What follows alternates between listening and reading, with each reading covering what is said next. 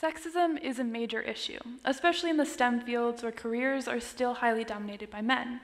So what can we all do to improve this, not just for our generation, but for the ones that follow? And though a little bit of a cop-out, there's no straightforward answer. Sexism is a deeply societal issue, and to solve it involves a thorough clean of our society's beliefs and expectations. However, there are steps that each of us can take towards tangible and meaningful change. This is where an engineering trick can help us out, the engineering design process. The process outlines 7 steps engineers take to attack any design problem. And the process doesn't stop after the 7th step, but only restarts. Let's dig into it. The first step in the process is ask. Every engineer needs to be inquisitive, but so does anyone attempting to create meaningful change. Before we approach any issue, we have to understand that issue. And the best way to start that is to ask someone about their experiences with that issue. In response to this first step, let me tell you a story. In 9th grade, I joined my school's robotics team. It was the natural choice of extracurriculars for me. I was inquisitive and loved building and problem solving, and was beyond excited at the chance to learn some new engineering skills. What met me was not what I expected. Instead of a fun, educational culture, I floundered and developed a serious imposter syndrome. The upperclassmen I met were condescending and preached innate engineering talent, which convinced me I wasn't good enough or smart enough or engineering enough to meaningfully contribute. In those short months, my life plans and dreams did a complete 180, and I turned away from engineering and robotics and turned towards finding a new passion, one that I felt I could meaningfully pursue. Then, in 10th grade, we still couldn't return to the lab because of COVID, and we didn't build a full-scale robot. So I turned towards physics as my passion of choice, convincing myself it was something I loved. Finally, in 11th grade, we returned to the lab. However, all of the condescending, innately gifted upperclassmen from before were gone, leaving behind a team that knew next to nothing, and crucially, carried over little from the previous generations. No more condescension, no more superiority complex, instead, a chance to build a more inclusive team culture. That was the year that I was offered a leadership position on the team, and although I was still living under the weight of the former leader's words, I was determined to create a cultural shift on the team towards a strong, safe, and supportive environment. This is my story. It has shaped the way I interact and communicate, and the way that I approach robotics. When I think about solving the issue of sexism in the STEM world, I reflect back on my own stories and the experiences I've heard from others.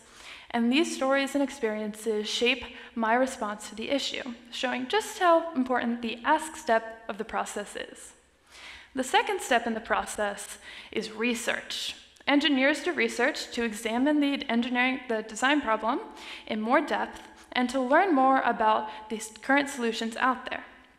We can do research the same way to learn about the greater context of the issue we're trying to solve. Let's dive into some of the stats surrounding gender diversity in the STEM field.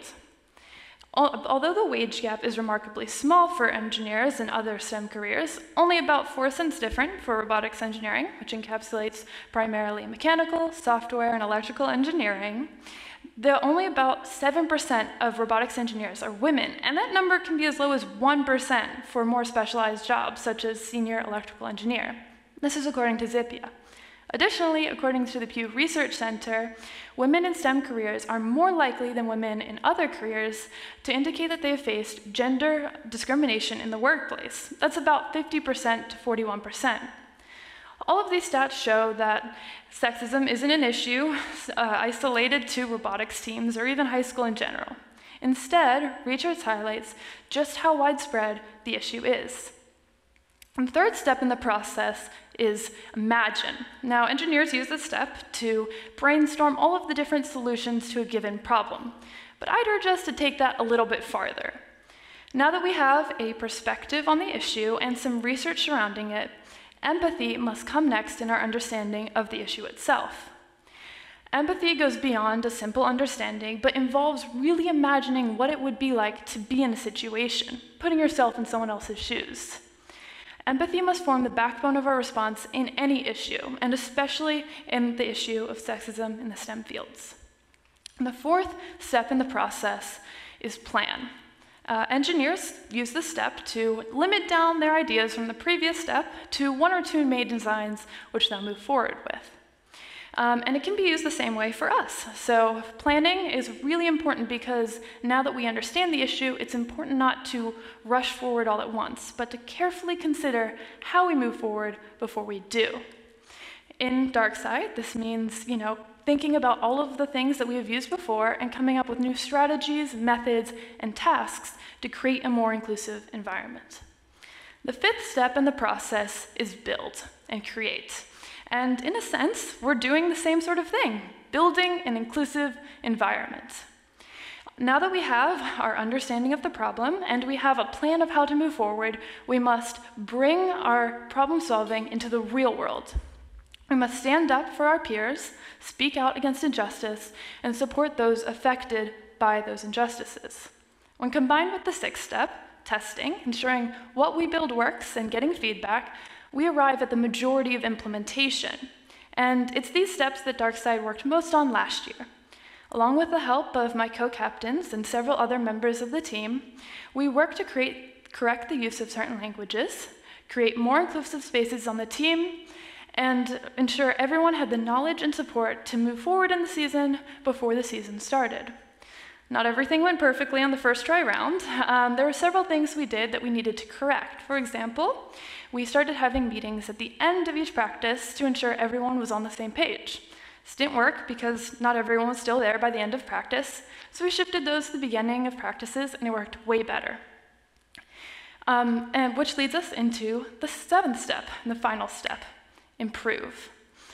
The process is never over. When we build a robot, we learn things along the way, and we implement next time round. When facing any issue, especially sexism in the STEM fields, our response the first time round isn't going to be perfect. What is important, though, is that we each recognize our own mistakes and limitations and work to correct those along the way. As the season wrapped up last year, we finished a much better team than we started. I noticed us working better together, laughing more, hanging out in the lab just because we wanted to see each other. And at the end of the season, one of the freshmen let it slip that she looked up to me. And I still think about this. I am so proud to have had a step in making that inclusive environment that I so desperately wanted and needed my freshman year, and that everyone on the team deserves. We finished a much better team because we applied the engineering design process not only to building our robot, but to building our team. And as we move forward into the next season, we will face a whole new set of challenges. But because we will continue to use this engineering design process for our team and the robot, I am confident to say we're going to have an amazing year. DarkSide has given me a family, a home, and a community. I've realized that physics isn't my passion, but robotics is my dream, and that dream is achievable, despite what my freshman year on the team told me. It's achievable through the good actions of good community members working to create inclusive spaces. It's these inclusive spaces that are so important for our daily lives, because everyone should have a chance to do what they love. Thank you.